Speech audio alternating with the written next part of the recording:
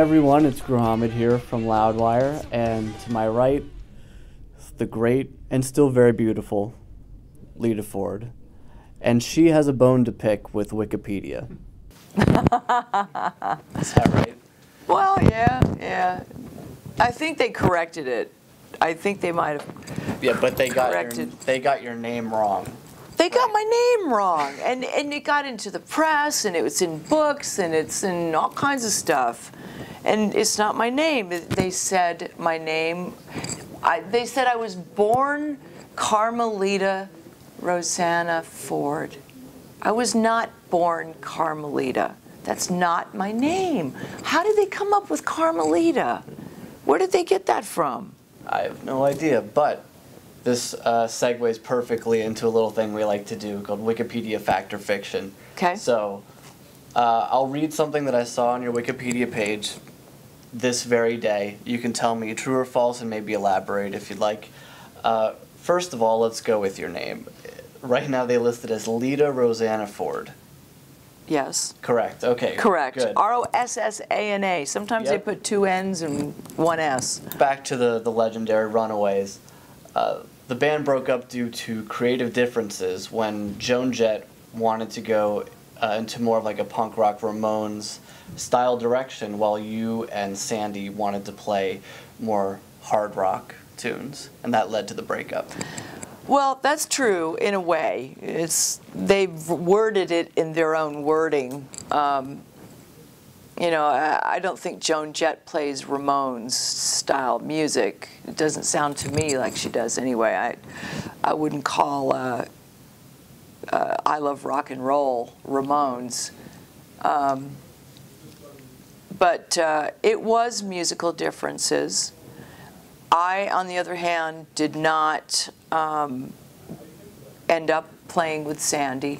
She went on her own, and I went on my. She went her path, I went on my path.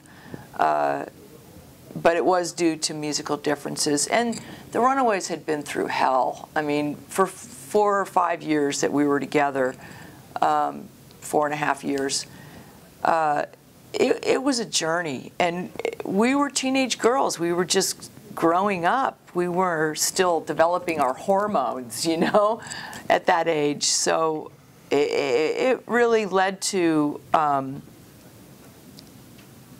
we had to find ourselves as human beings. What do you want to do with your life? What do you want to do with your life? Sounds like Dee Snider. Yeah, we're not going to take it video. Yeah, right.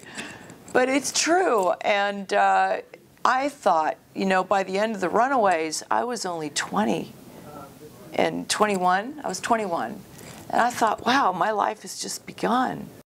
On Wikipedia, it also says that you're not a big fan of your initial comeback album, which was released a few years ago. Yeah. And you felt like it was a bit too much of a collaborative effort with your ex-husband, Jim. Mm-hmm. Yeah, it was all about Jim. Yeah? It was all about Jim. He was the record company. He was the producer. He wrote the songs. He sang on the songs. He sent out the tracks to this guy he was working with in California, Greg Hampton. And the two of them put together Wicked Wonderland. And every once in a while I would come in and throw a vocal line on something and a couple of guitar licks, and it was released. And it wasn't a Lita Ford album. I couldn't function because I was married to a control freak. He's a control freak. He has to have control over everything. I couldn't function. I would get an email from, say, somebody like Phil Collin from Def Leppard, and he would say to me, let's write a song. And I would say, awesome, absolutely. And I would get in trouble for talking to Phil Collin. How do you work like that? How do you function like that? I would get in trouble for having too much communication with my band members. Like I wasn't able to write with them because it was too much communication with the band. So I couldn't write the album. I couldn't do it. Yeah. So I got really just, you do it. This is your album. You do it. You married Jim after knowing him for only 2 weeks. Yeah. What are your thoughts on that decision? Dumb. Presently. Dumb. Fucking dumb. Don't marry somebody after you've known them for 2 weeks. See, the problem with me is he caught me at a time where my parents had just passed away. And I lost my dad to brain cancer. And 2 years, my mother died after my father. She died from breast cancer. And I have no brothers or sisters. So I was alone. And it was really hard. It was really hard. I'd lost my entire family, pretty much. And then along came Jim, and he's very pushy, very persistent, and very controlling. And he puts on this Mr. Nice Guy persona, and says what you want to hear. He says what you want to hear. So, was I in love? No. Did I get... At that time when you married him? I was never in love. I found myself pregnant a couple years after into the marriage. And at that time, I still wanted to leave. But I was pregnant and I couldn't take the baby away from his father. I wouldn't do that to my son. So I stayed. You were set to star in a reality show on the TLC network called The Gillettes, an extreme American family. Yeah. But your divorce ended plans for that show. Yes. So if that show had gone on, yes, what do you think it would have been like? What do you think we would have seen? My ex-husband.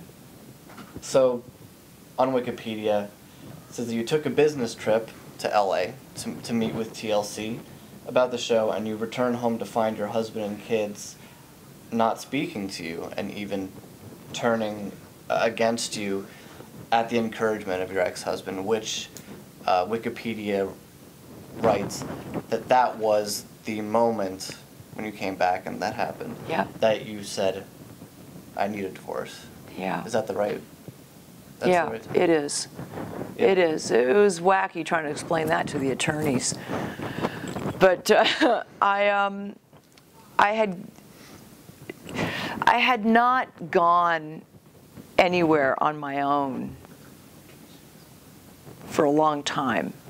And he had control over everything. He had my cell phone was under his name.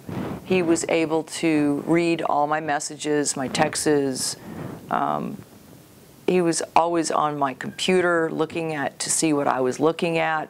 As a matter of fact, when I got an email, it would alert his email. So he was able to read everything that was coming through to me. My car was under his name, the house under his name. I felt like I had nothing. I had what was private for me? What did I have? So I thought, well, if we're going to do this reality TV show, I need to speak to TLC, because at this point I had not spoke to TLC. I didn't know what exactly their plans were. And I had spoke to my ex-husband, who was the person that was speaking to TLC. But to me, it sounded weird, and it didn't sound like something that I wanted to do. So I wanted to get on a plane, and I wanted to go and speak to them in person. And he didn't want me to go. He did not want me to go. And I said, well, I have to do this. If we're going to do this TV show, I have to go and talk to TLC. So I got on a plane, and I went to Los Angeles from Florida, where we lived at the time, and we still had the house in the Caribbean at the same time. And I wrote 2 songs while I was in LA with a songwriter. The songs were great. They were for the TV reality show. Killer songs. And I came back home and presented the songs to Jim and said, hey, check these songs out. They're really great. I know you're going to love them. And he liked the songs. But he said to me, we're going back to the islands. I took their passports. I said, you're not going.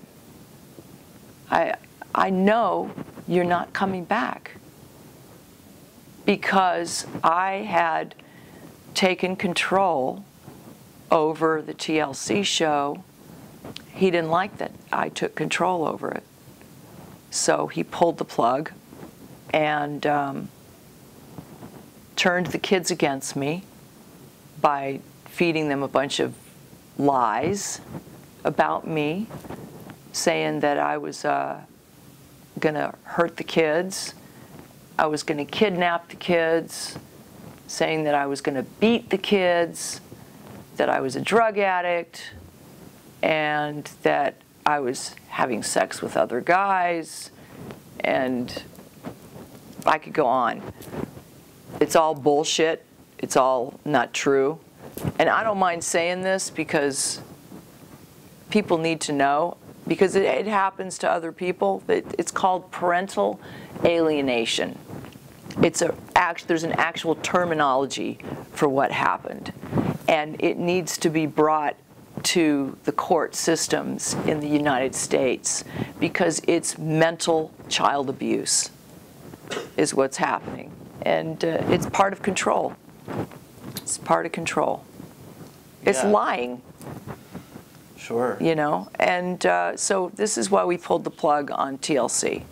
For my last question, I wanted to not take a Wikipedia one and come up with one myself. Okay. So, with a legendary career already carved out, a new record that you really love, that really goes to the heart of Lita Ford, all of these things that you've done in your life, where or what is the future of Lita Ford? What do you picture? Well, Tina Turner came out of a 16-year abusive relationship, and she won 6 Grammys with her album she did. And I don't know, I would be happy with 1 Grammy. So I think that's, you know, if I don't get it with Living Like a Runaway album, maybe the next album that comes out. So I'm not going anywhere. This is who I am. This is what I do. I'm here for the women in rock and roll and the guys in rock and roll, here to pave the way. So I'm going to keep going until I get my Grammy.